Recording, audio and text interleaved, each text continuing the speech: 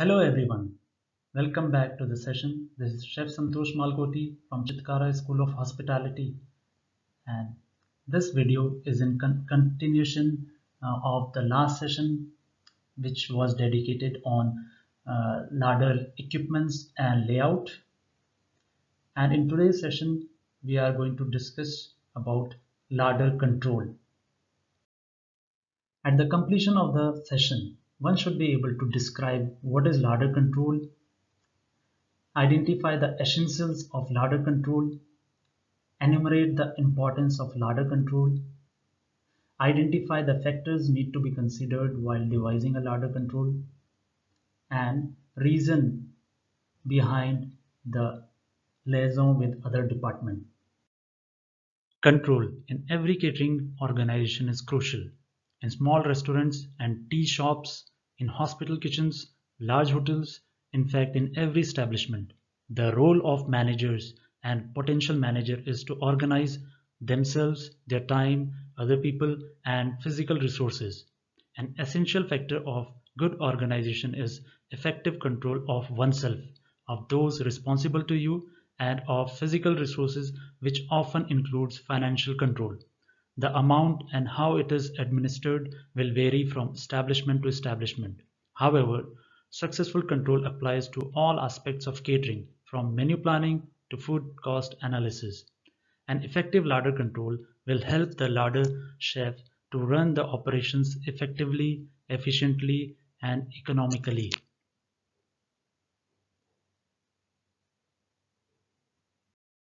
To operate the department effectively, efficiently, and economically, it is essential that the chef garde manger should exercise strict control over the foodstuffs received and stored in the department. This involves some of the activities like checking the quality and quantity delivered to the larder, ensuring that all foodstuffs are stored at the right temperature, ensuring that portion control is rigidly carried out, ensuring that the food is never overstocked, taking all precautions to ensure there is no pilferage, taking the daily stock of food material stored in the larder section, making every step to maintain the highest possible standards of hygiene.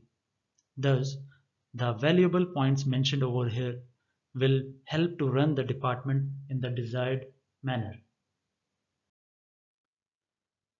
It is important when examining an existing control system or preparing to install a system into a new operation that the following points should be borne in mind. First, any control should be comprehensive and cover all the outlets of an establishment and all stages of the food control cycle. Second, the cost of maintaining the system should be in relation to the saving to be made, and thus it has to be justifiable. Third, the control system should be easy to operate and to be understood by all level of staff. Fourth, the control system should be seen by the staff working. It means that the management should act in a positive way to adverse trading results and follow up on future results to check if the corrective actions taken is effective or not. Fifth, to be an effective control system, it is essential that the information provided must be accurate and up to date. In the absence of above mentioned statements, the control system won't be considered as foolproof. An effective larder control system generally have following elements. First, implementation of SOPs. Second, usage of portion control tools. Third, daily stock taking. Fourth, inventory maintenance on regular basis. To develop a mechanism for larder control may be a easy task for some of the sections, but may be daunting task for others. For example, the keeping of stock of food sent in and returned by the cold buffet can be a complicated and time-wasting task if someone has to measure every gram or millimeter of the leftovers. Therefore, it is necessary to accept some rule of thumbs, providing this is well supervised. An experienced chef garde manger should be able to tell at a glance the weight or number of portions of a given joint or cold dish within very narrow margin. The butchery department also presents some problems, and the stock sheet for the department needs careful consideration. On the other hand, raw ingredients and packed food items are comparatively easy to control. Each catering establishment will produce their own system.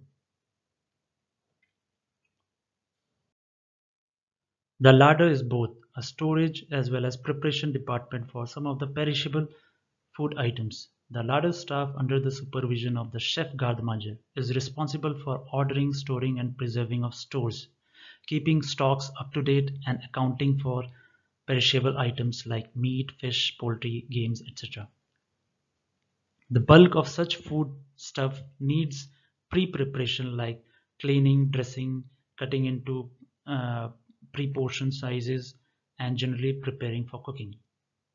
To understand this concept of liaison with other departments, one should know some of the activities in which various departments of kitchen and larder are involved.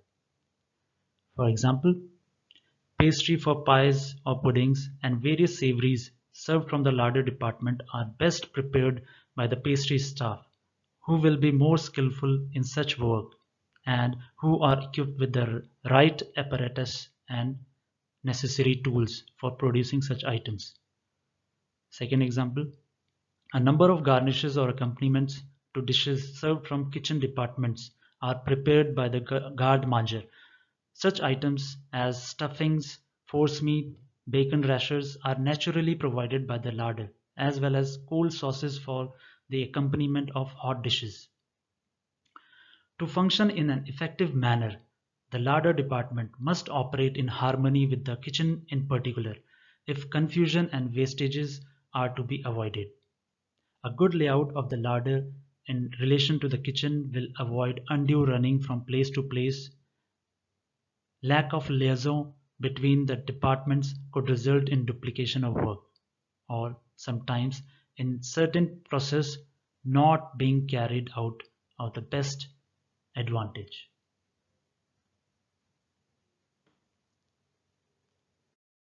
By this, we come to an end of the session. The next session will be on yield testing, as it is one of the very important aspect in kitchen, which will help you to understand how yield testing plays an important role in standardizing recipes and standardizing the cost. Thank you for watching. Stay safe.